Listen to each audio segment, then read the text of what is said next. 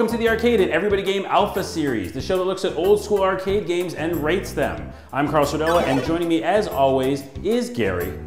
Hey. Gary here is an up-and-coming video game journalist. Oh man, what do you mean up-and-coming? What? I just wrote this piece on Walking Dead Survival Instinct. It was retweeted 800 times. Holy crap, we should like print it out and put it up on the wall. No one does that. Oh, I guess not.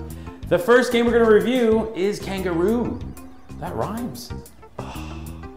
Kangaroo was released in 1982, manufactured by Sun Electronics and distributed by Atari. Basically, it was like a combo of Popeye and Donkey Kong. You're a mother kangaroo who wears boxing gloves for some reason that's trying to rescue your son. All the while, hostile monkeys are trying to derail your progress by throwing apples and crap at you. And you would box the monkeys and collect fruit. There was also this bell you would have to ring. I'm not even sure what that was all about. So let me guess. The kid's name was Joey. Yeah, actually it wasn't, but nice kangaroo reference. The kid's name was Kid Kangaroo. Because that makes sense. I just remember liking this game. I played it at my local gas station and just pumped a bunch of quarters into it. Wait, what were you doing at a gas station? I don't know, I had an arcade machine for some reason. Fun facts! Let's talk about fun facts of Kangaroo. Fun fact number one, numero uno. This was actually a cartoon, Gary. It was a cartoon based on the video game. I don't know why. It was really weird and was part of CBS's Saturday morning Supercade. Do you remember that? What were you doing up that early on Saturday? Oh, because that's what you did. You watch cartoons in the morning. Oh. Oh, I don't think they do that anymore, do they? It's all on the internet. Yeah, just YouTube this crap.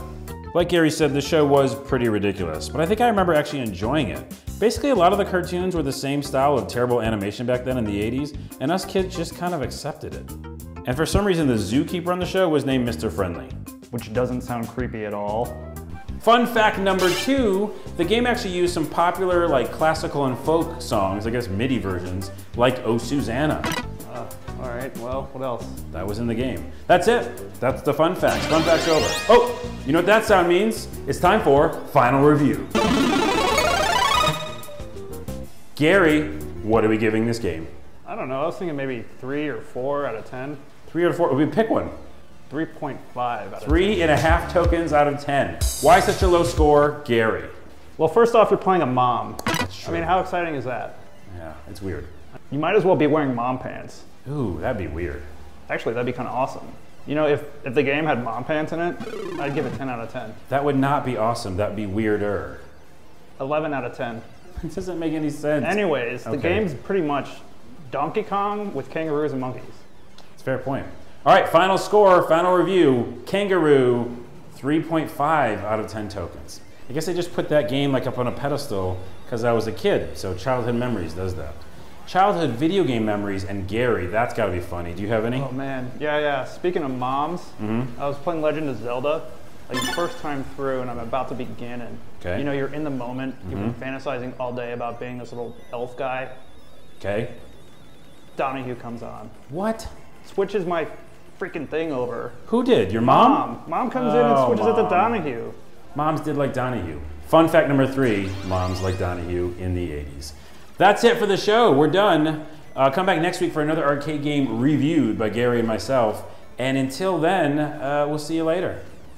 Yeah, I guess that's it. I guess that's it. I think I might have supposed to say one other thing. Yeah, there's a few things, but you know, I don't think they really want to hear it. They don't want to hear it.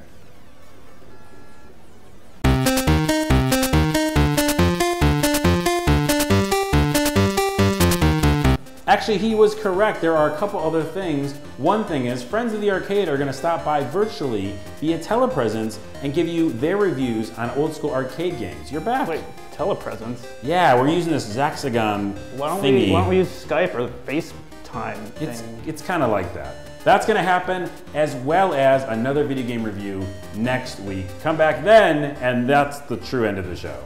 Where did you go when you went downstairs? Where are you going? I don't know. I had to take care of something. But what's down there? Well, there's some mouse.